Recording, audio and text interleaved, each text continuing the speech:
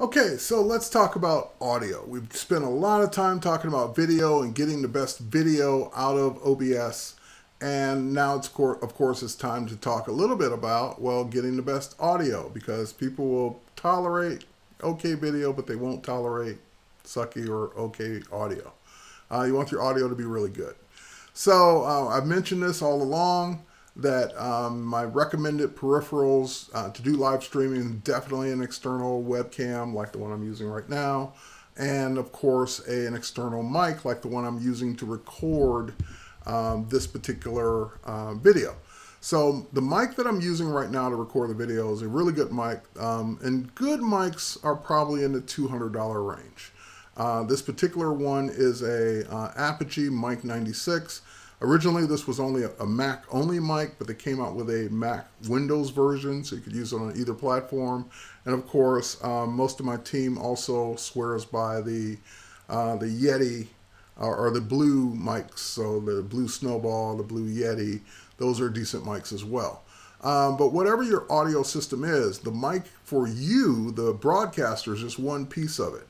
And if that's all you need, great. Just get a good USB mic or even a USB headset if you don't mind the headset showing in your video, and that would be great. But if you're going to add multiple audio sources, like my friend Jason Levine uses live streaming to not only show, or we hear his vocals, but we also hear his musical instruments, his gear that he's actually playing back.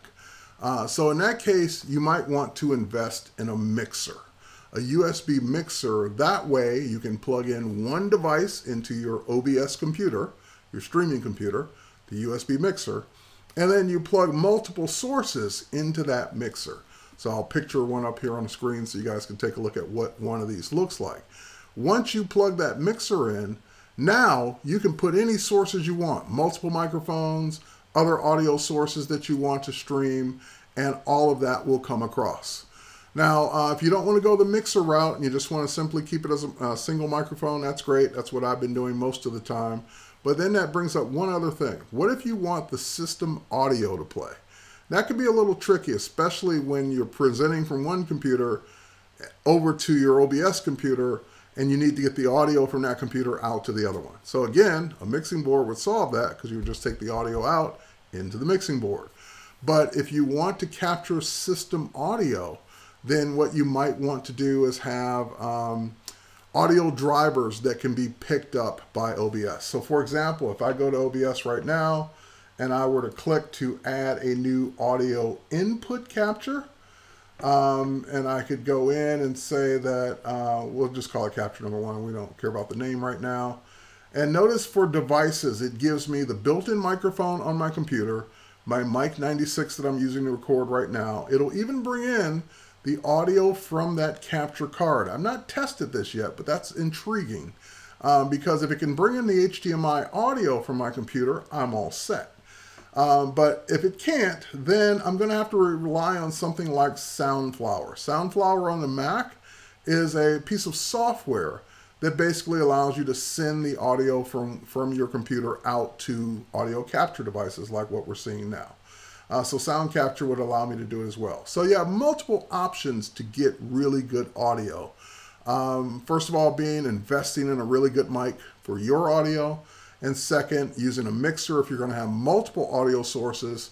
And if you're going to bring it in from your computer, either have your capture card doing it if you bring it in from a second computer, or if you're bringing it in from the system audio, you're all set, because usually, as long as you're broadcasting on the same system, you're good to go. And last but not least, software can help as well. So there are multiple ways to get good audio. And like I said, I think the ultimate way is to have a mixer, because then you have no limits. You can plug in whatever you want, whenever you want, and control the volume, control the quality of each input source individually, especially if you're going to be streaming with multiple people, like a panel or an interview style, where you're going to want each person to have their own microphone. That's where the mixer really comes in handy.